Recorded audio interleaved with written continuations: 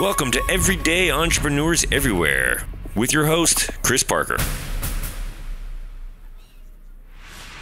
And welcome back to Everyday Entrepreneurs Everywhere. This is Chris Parker, and I am having a conversation with Wineke van Aken, who is a mindfulness coach, and therefore meditation coach, author, mentor, and has also been my meditation coach, which I have very much appreciated. And so I'm sure we're going to get into what is mindfulness, what is meditation. Maybe I'll share a little bit about my imperfect practices and maybe get some tips and tricks along the way. But Wineke, thank you so much for joining. Can you share with us, what is it that you do and why do you do what you do? Yes, I would love to. Thank you for asking me on your show. I love to be here. And I love the first question because it's really something, sometimes when you're just doing what you're doing, you don't really find the words, you don't give words to it. You just do what you do. So it made me think about what do I do? Because I kind of fell into this path of mindfulness. I worked for more than 17 years in the marketing and communication industry. I was a consultant. And actually at the gym, I discovered yoga, and then that got me interested in meditation because I found out that yoga also did something for my mind. And then I found this book about mindfulness from Jon Kabat-Zinn. And I was really excited about this program, about this book. So I decided to study to be a mindfulness a teacher myself. And that was more than 10, 12 years ago. So I started to be a mindfulness teacher, and I started to give trainings and coachings next to my work as a communication advisor. And then I got the opportunity to really make a career change. And then I really focused for 100% of my time on teaching mindfulness. So the mindfulness training that I teach, it's a program that's set up by Jon Kabat-Zinn in 1979 in the US to help people to deal with stress in daily life. So I thought, okay, that's what I do. I help people to deal with stress. But okay, so after doing this for a couple of years, I saw a pattern in the people that came to see me, a pattern in their living situation, a pattern in the questions they had, in the discussions they had.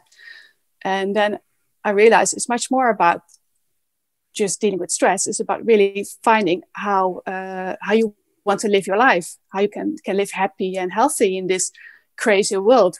We live in such challenging times. And we just don't know it anymore, how to live. We kind of lost the capacity on just to live, just to be happy and healthy, because our mind is just stressed. It's just, this world is just too much for our mind. So I realized with mindfulness, you learn how to calm your mind. And then the next step is to connect to your heart, your intuition, your gut feeling, or however you want to call it.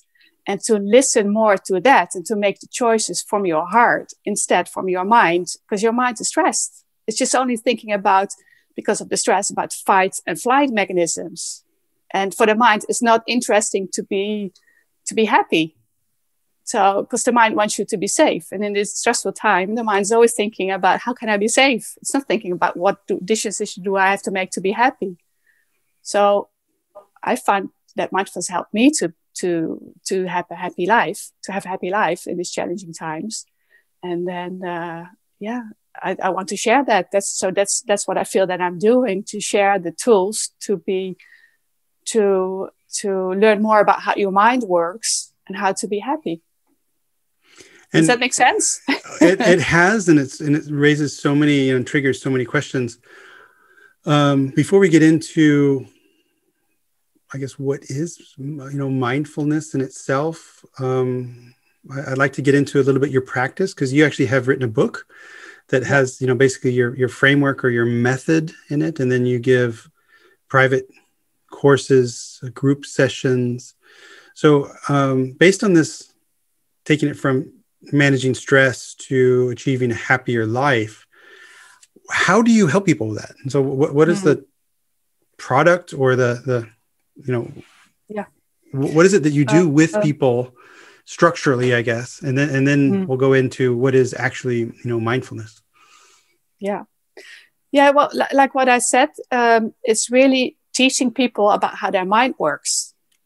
And you can make it very complex. And you can go to a surgeon or a neuropsychologist and all this. You can all do this research. But I just make it simple. That are just a few rules that how the mind works. The mind wants you to be happy. The mind is always focusing about problems. The mind is always focusing on how to be accepted by the social group. The mind is focused on short-term satisfaction of needs. And that doesn't always bring you to the best choices. And it might make you more concerned than you need to be. And that's the same pattern that just drives you, and that drives you to make the choices that you make.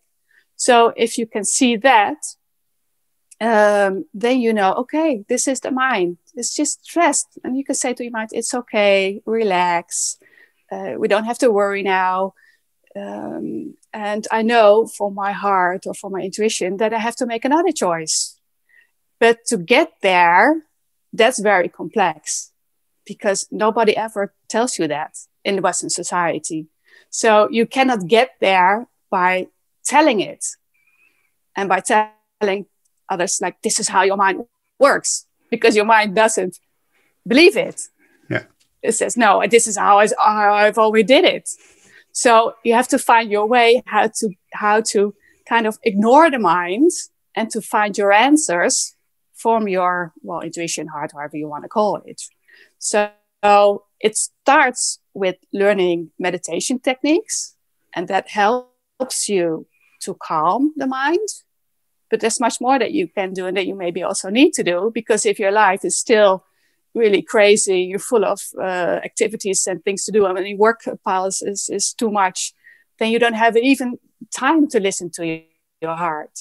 So you also have to do other things in your life and organize your life that way that you also have the time to do your practice, but also the time to listen to yourself. So time, it's in your agenda. Time, it's also in your house. You have to make time, and you also have to make sure that your whole system, that your body, your mind is strong and is fit, so that you don't have to worry about your health all the time, but that you can listen to what your heart says. So for that, I've written all of these insights in my book. Can I show it? I'm really proud of my book, and I like the cover. I love the color. Yeah. Really stands out. So it's really like a 5-step program. I love 5-step programs because it's more than just sitting on your cushion and do your meditation. It's also, what do you do with your insights on what you learn from your meditation practice, and what you need to do to take good care of yourself and make the right choices.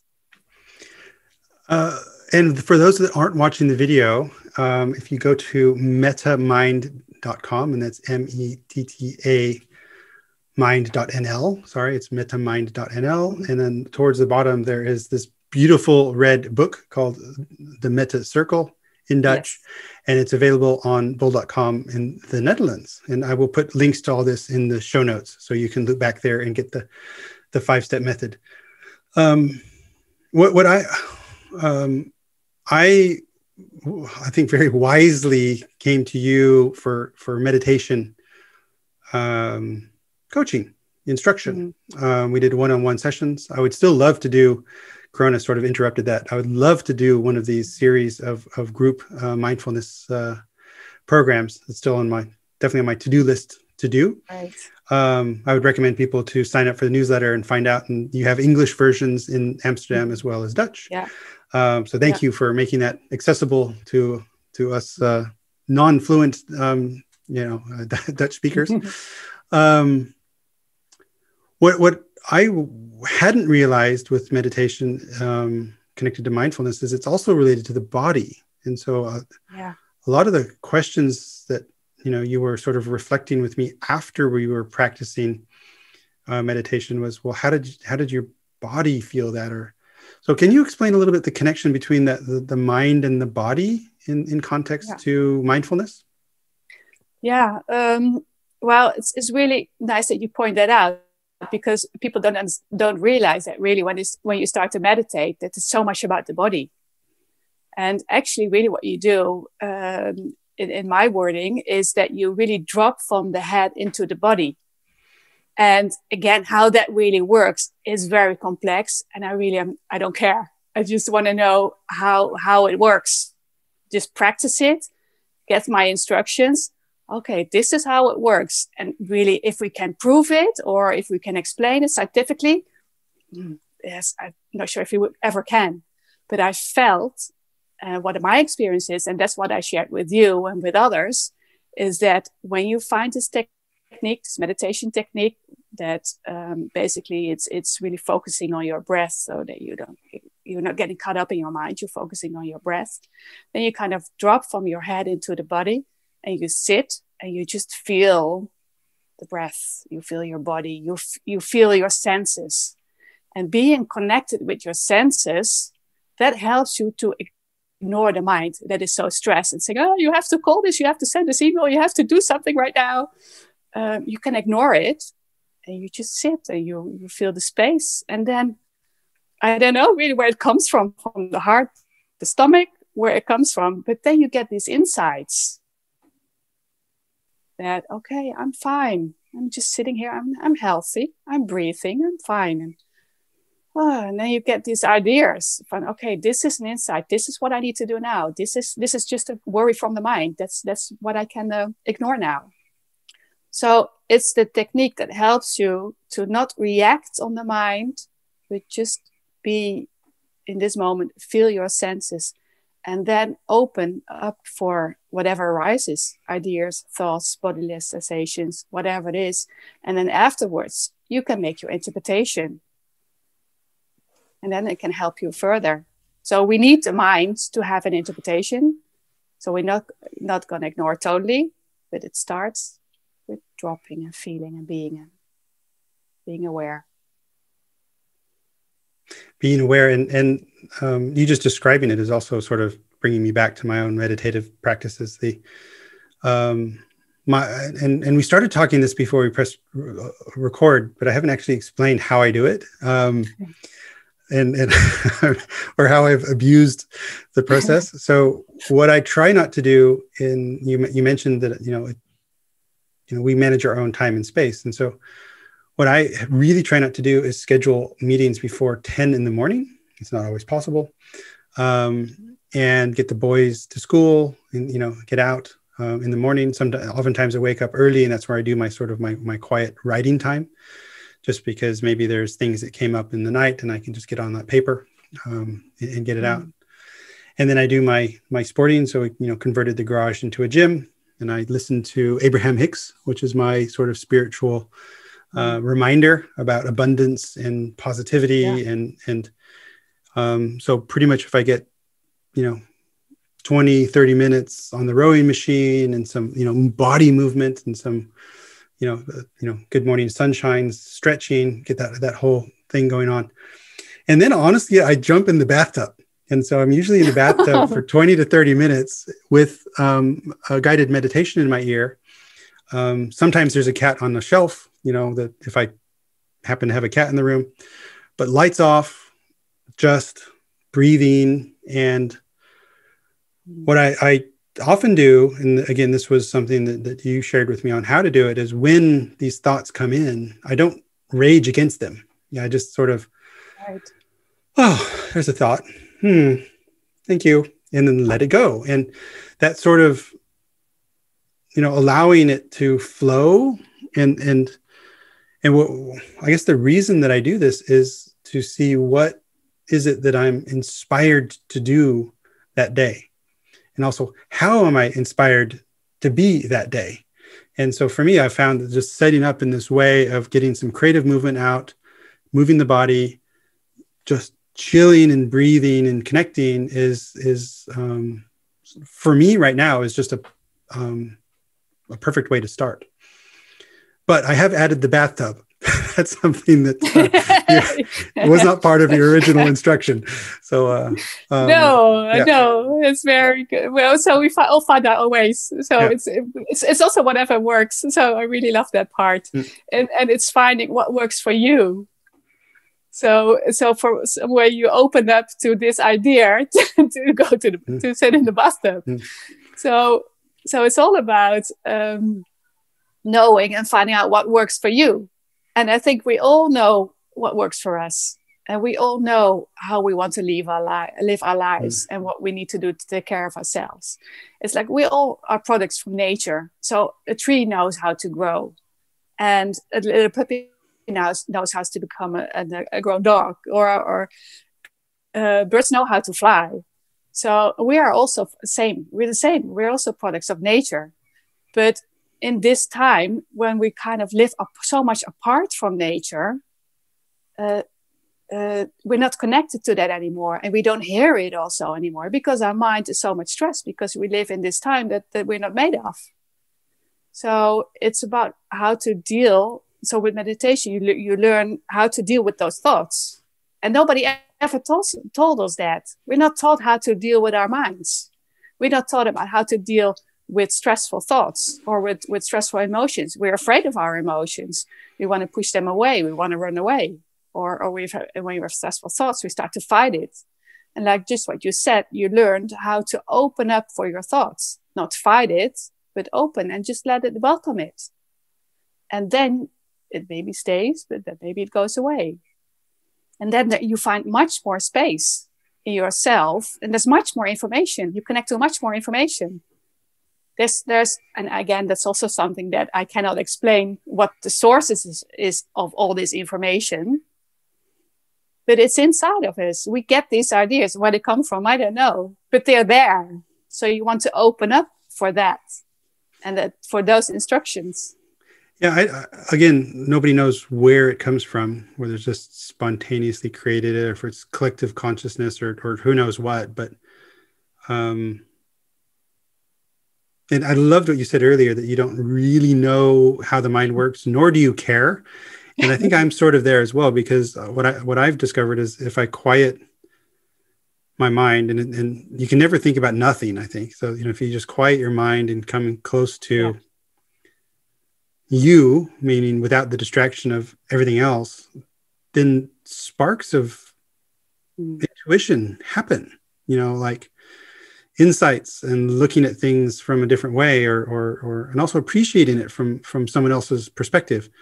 I don't know, you create this own inner safety to wrestle with things and otherwise, that if you really are just like in a go fight or flight, that you might not normally have the time for. So I'm curious if when we met, I was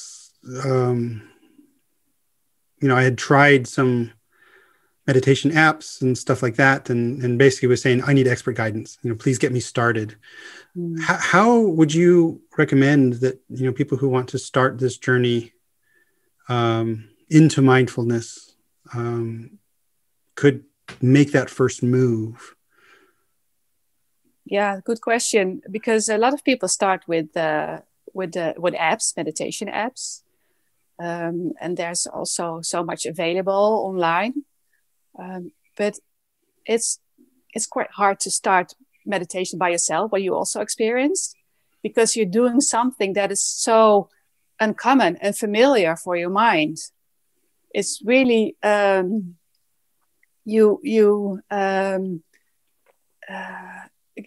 not following the instruction of your mind. So and you're doing something which is also it's quite unnatural. You open up for something that might be a bit unpleasant, the stress. And it's unnatural to open for something that's unpleasant. When a pan on the stove, when it's hot, it's painful. You push away, if you pull away your hand. So when something is painful, you don't want to be there.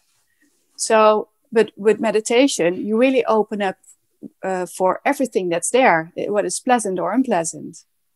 And if you want to try that yourself with an app, your mind says, what do you mean opening up now? I'm just restless and I'm nervous and I don't want to sit still and I don't want to be quiet and open up for what's there. I just want some distraction. This is bullshit.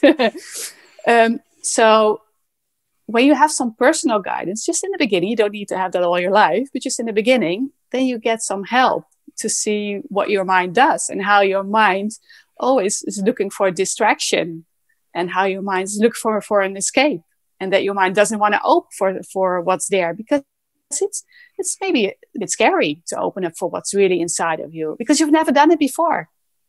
So you're like, your mind doesn't want to do that. Your mind wants to be in control. I mean, you can never be in control, but that's what your mind is trying to do.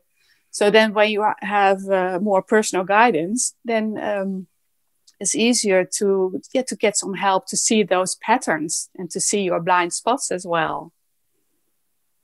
Because it's so unfamiliar for the mind. It's like a fish doesn't know that above the water there's a whole new world. So, but when you say to the fish, "Oh, okay, there's a whole new world," so it has to be told. And it needs to experience. I mean, you can tell the fish that, hey, there's a whole other world up there, and you're like, no, there's not. Until you pull it out and say, look, you're like, oh, this is something. So, and I'm just going to go through the progression of maturity, I guess, because if I'm not anymore an absolute beginner, but I'm basically a novice, what would be a logical next step for me to get just a little bit better, I guess, in meditation and mindfulness? Well, a good question. You mentioned the group training. And I really love this group training. I'm teaching it now for more than 12 years. And it's just a wonderful journey. The 8-week program, and you're there with the group. And especially now in this challenging time with COVID, it's really nice if you have a group. I hope we can come together again and to follow an 8-week program. So you meditate together, which is also very powerful.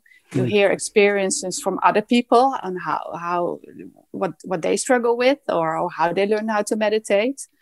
And it's also a motivation to have really daily practice for maybe 20, 30 minutes a day. So you really get into the process and you really experiencing what it is. And then you come together on a weekly basis. And you talk about how did it go with your meditation practice and what the experience is. So then you can really learn in a group. And then it's really about really doing your own practice.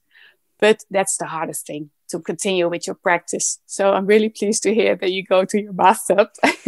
So because that's the most challenging, to continue with your practice, because daily life, just everybody wants a part of you. Everybody wants your attention. So really to say no, like, no, I'm not giving any attention to anybody else, not to my family, not to my partner, my children, not to the media, not to my work, but this is me time. It's really hard. So what they say is what you need, what the Buddha said, the practice comes from Buddhism. What the Buddha also said to his monks, said, what you need is the Dhamma, the Sangha, and the Buddha. So the Dhamma, that's like the education about how the mind works. How do you deal with it? How do you react when you do it? When you have your meditation, how do you respond to when there is restlessness, sleepiness, irritation? So that's the Dhamma. The Sangha, that's the community. So find people that also meditate or connect to people that also meditate, or at least are interested in the journey of awareness. And once in a while, find your own Buddha, your teacher that can help you to find, to get insight in the patterns of your mind, which is mostly subconscious. And also that can help you to see your blind spots. And then you practice again. And what I do is I go to once a year, I go to weekly retreats. So it's meditation for just 1 week. Well, just 1 week, 7 days, just meditation, only meditation. You get up at 6 and you meditate until 10 in the night. And you have, of course, your breaks and your meals. So then you've really just one journey, 1 week of meditation. And that's really a step deeper then. And it sounds really challenging and difficult, but once you have your own practice like you have, you can do it. Everybody can do it. Yeah. Maybe you've already answered my next question, but if you go from some sort of not, intermediate to advanced, and you go to this, I noticed on your website you also have yoga vacations. Is that sort of an advanced course, or something that you could aspire to, or once you've been doing this for a while and you really want to sort of, I know it's not a competition, but if you want to go deeper or go up your game, what would be the sort of advanced level activities? Yeah, well, like the retreats, the yoga vakanties, the retreats that I organize, they are a combination of all the tools that I discovered that can help me to live a happy and healthy life. So in a retreat, you're there. It's also a week program. It's not hardcore only meditation. It's also a combination of yoga exercises and Ayurveda philosophy. And Ayurveda philosophy is a lot about food, about lifestyle. So it's a combination of meditation for the mind, yoga for the body, and Ayurvedic food for your whole system. And when you combine that, you have you can have a taste of all the different tools that can help you to deal with the mind, connect to your heart, and to make the right choices so that you can live a happy and healthy life. So it's in line of my book. I show it again. All the tools, everything that I've written in my book is available on the retreat. And if you're interested in just hardcore meditation, then there's a lot available there. I'm curious because you said it's sort of uncommon, but what I find in having a lot of these conversations with people all over the world, that I think meditation is more common than we might think. And, right. and some of the more successful and certainly more satisfied people that I know practice some form of reflection or meditation in their own way. Mm-hmm. So I desire for more people to have this sort of calm, to get out of stress, managing their lives and becoming more connected to, what makes them more satisfied and more joyful, more happy. So I'm delighted that I found you and have stayed in touch and took those courses, and I'm looking forward to participating after the Corona time on the group session. So, but I would look to loop back to the book and your business a little bit as we're starting to wrap up a little bit. So you mentioned you love the cover of your book, and it is beautiful. What did the book mean to you? Because like you certainly invested so much into that. How was writing the book instrumental in the development of your business or in your craft or in your own satisfaction? Hint, I'm asking this selfishly because I'm working on my book. So I'm curious. What did this mean for you, and how did you go through that whole journey? Yeah. Well, it's funny that it started on a yoga retreat. One of my first retreats started at Bali. So I remember that I was having a conversation with the group at the dinner table, and I would always just talk on and on and on about this philosophy. I can talk about this stuff for hours. And then there was one participant she was sitting next to me, and she said, "You have to write a book about what you're talking about this." And I said, "Oh, okay, I have to write a book, but about what? Well, about this, about what you're talking about all the time." So that was a little seed. And then one of my students, she wrote a book, and she introduced me to her publisher, and then he wanted to publish my book. And for me, that was a way of really putting on paper what I discovered from the moment that I started with my meditation practice, and the tools that I discovered that helped me to come to a more satisfying, fulfilling life. And I think we all, when we get older, we want to help other people, and we want to share what makes us happy. And that's also what I wanted to share, because I see so much people struggling and the struggle starts in their mind. because they believe their thoughts. And I didn't invent it myself. So I was also taught the ways on how to deal with the stress in your mind.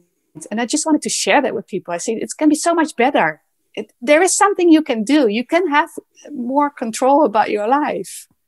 So it was just this desire to share this with other people.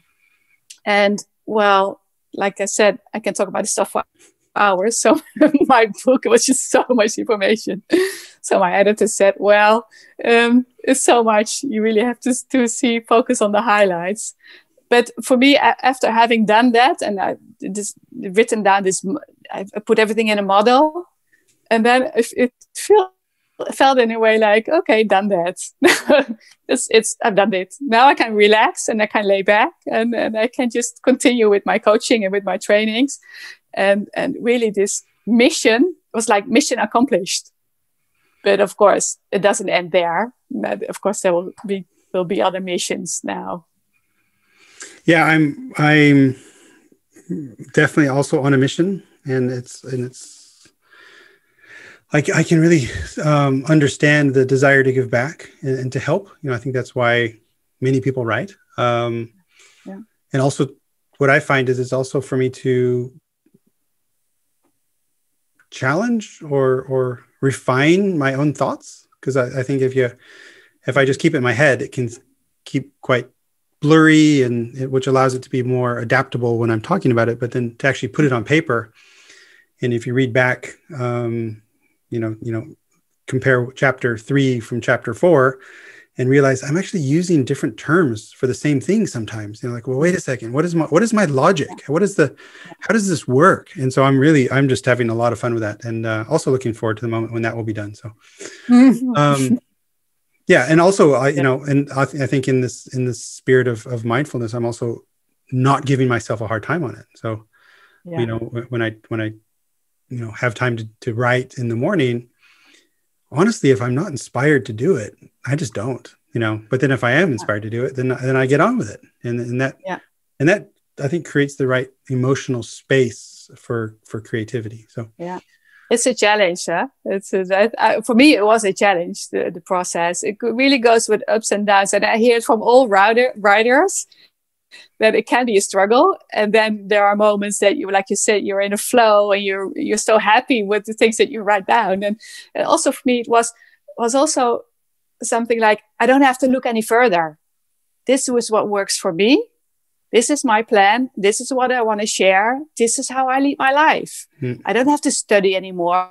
Well, of course, you always learn for the rest of your life, but there was a more relaxation and more calmness, like, okay, this is how I do it. And then from this more calm state of mind, grow from there and just continue with your journey, but not with so much chasing, trying to realize something, to achieve something, but just live your life.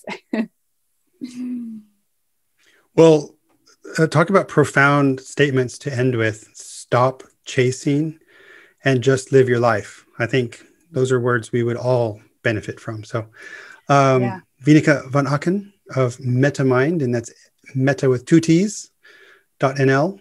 And on the show notes, we will put the links to her book, which is in Dutch, and it's also available on bol.com in the Netherlands, called The Meta Circle.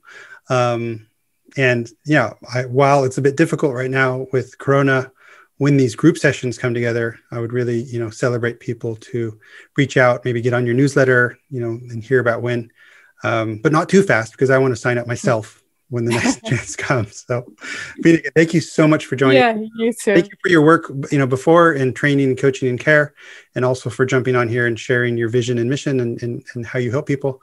Really appreciate it. Thank you so much. I really love to be here and seeing you again and talking about also my work. Thank you so much. That's a pleasure. Thank you for listening. Like and subscribe to the podcast on your favorite player, and download the Simplicity Kit from ebullient.com.